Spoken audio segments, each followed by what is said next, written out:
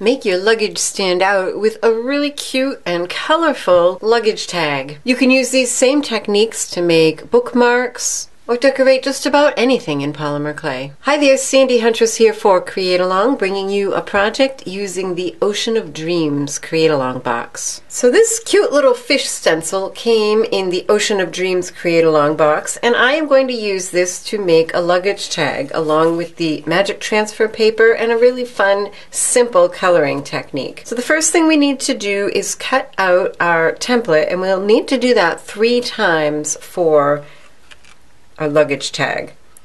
If you're making a bookmark, you could just cut out 2 thinner ones and then glue a ribbon in between after they've baked, and you'd have a really cute bookmark. There's all kinds of things you can use this for. I'm using the largest one. So I've got a sheet of clay rolled out on a number 2 setting of my pasta machine, which is about 2 millimeters thick. And take your time and cut this out accurately because we're going to be stacking 3 layers together. So it's helpful if they're all the same size and shape. You're going to cut 2 of these shapes out of the thicker clay, the number 2 setting, as I said, about 2 millimeters thick. The other sheet of clay I have here is rolled out to about 1 millimeter thick, which is a 7 on my pasta machine. And you just need to cut 1 fish out of that. I've cut out my 3 fishies and removed the excess clay. Now for the 2 thicker ones, just take your finger and gently stroke along the edge. I think this gives it a more finished appearance. It just softens that cut line. This one you don't have to do anything with. Now we'll set this aside for a moment. In order to get the placement for your luggage tag accurate, you need to make yourself a little template. So I have here just a piece of index card and a pencil, and I'm going to trace my fish on the card. I'm going to use this little 1/2 inch by 3/4 inch cutter to cut out the slot in one of the pieces where the name and address will show through the tag, or the name or whatever information you want to show. So I'm going to position that where I want it on the fish and trace around it. Next, I'm going to take a ruler and draw a line just a smidge outside of that cutter line, all the way to the head of the fish. Do that on both sides of your rectangle shape. And also draw a line on the side furthest from the fish's head, about the same distance away from the cutter line. And also I'll draw a circle. This is important. This is what the chain for the luggage tag will go through, and it will also keep your piece of paper in here, keep it from coming out. Now you just need to cut this out. I've already done that, and now we can bring back our polymer clay pieces. So on this one of the thicker ones, I'm going to place that template on and use that to position my cutter. So there should be an equal distance around these 3 sides of the paper. And cut out that little window. I'm also going to put this on here. Actually, first I want to make the hole with my awl first, so I'm not pressing into the clay. So I just, there.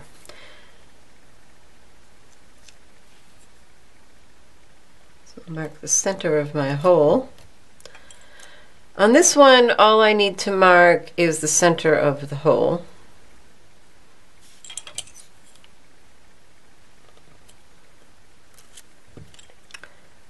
And on this one, I need to cut out that entire slot that I drew.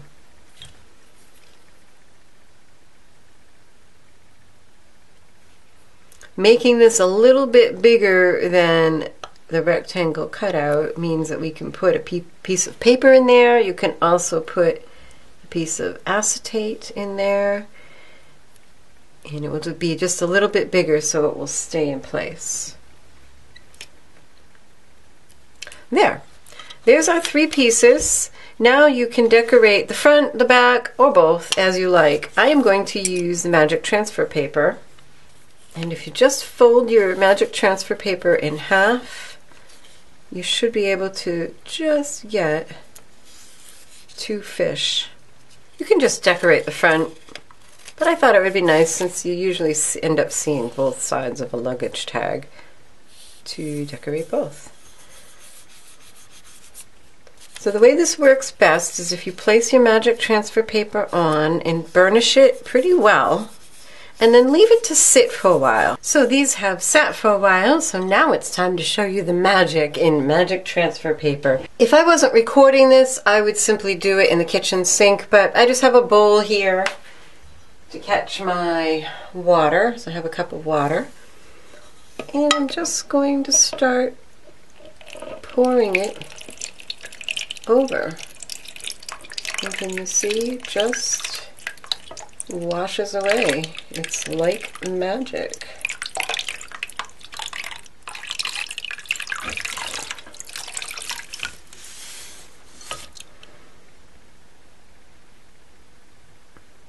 Just be very gentle with it at this point. When it's wet, it's quite fragile. We can just clean up these edges. Use a dry paper towel to lightly, and I do mean lightly, blot up the water. So there's my design on there. I've also used a little cutter to make the hole for my keychain, or my whatever ball chain to go through.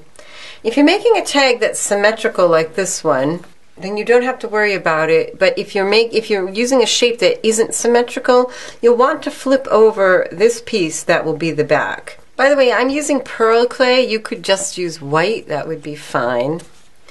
Now we can start decorating. What I have here is a really cool technique that I learned from Tim Holtz some time ago for working with paper crafts. And these are alcohol inks. And what you do is you buy these little palettes at the craft store, and you put a couple of drops of alcohol inks, a different color in each well, and then you let them dry, believe it or not. Then you fill up a pen, one of these water brush pens, with either alcohol blending solution, or I happen to have just 91% alcohol. Squeeze it gently just until a little bit of moisture comes out. You do not want a lot. I'm just going to dab that up. Have a bit of paper towel nearby. You just want these bristles barely damp. This is not a technique for precise coloring. Especially these are really small designs, so you're not going to get precision. But you're just going to get kind of overall swaths of color. So now that your bristles are just barely damp with alcohol or the blending solution, you can see that it will start picking up that alcohol ink. Then you can lay it down wherever you want. See what I mean about not really getting precision? I'm just kind of following these general lines.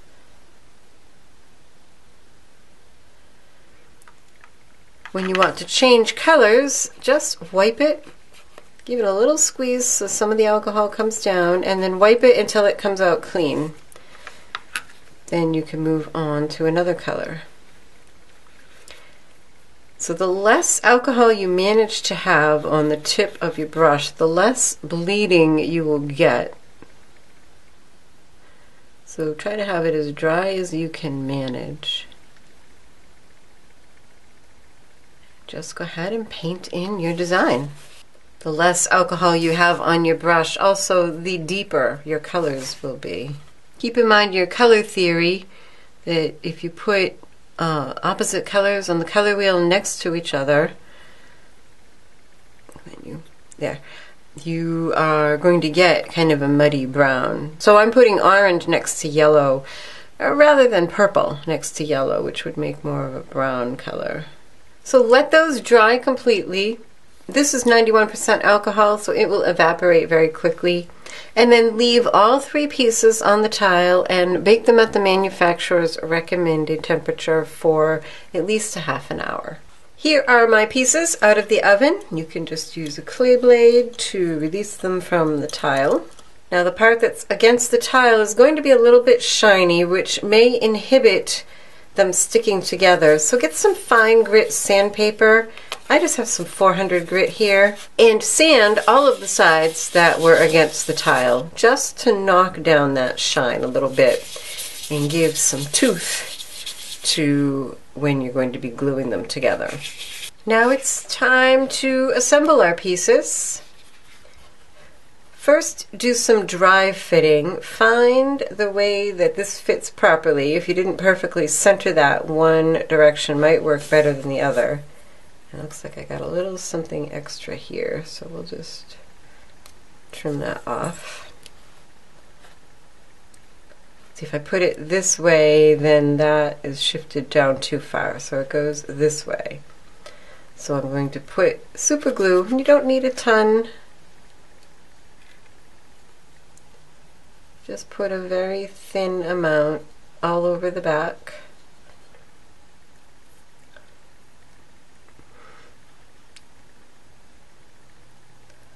Line it up and stick it down. And this piece goes on there. Oh, and lined up those holes pretty well. So we'll put super glue again on this centerpiece because that's the only part that needs glue. And line up your back. And if you don't feel like making a luggage tag, you can make one of these and color both sides and make a keychain. You could make 2 of them, maybe a little thinner, and sandwich a piece of ribbon in between and have a bookmark. Or you can just use this coloring technique on pretty much anything in polymer clay you want. I use this template to cut myself a little piece of paper that's that size and it stops before that hole, and I also cut a piece of acetate. Now we just have to do a little testing to see how it'll fit in there. It might be a little wide. You might have to trim off just the tiniest amount for it to fit. To smooth out these edges, just take your sandpaper and it won't take long before you have them all smooth. You could color those edges with more alcohol ink if you like, or just leave them white.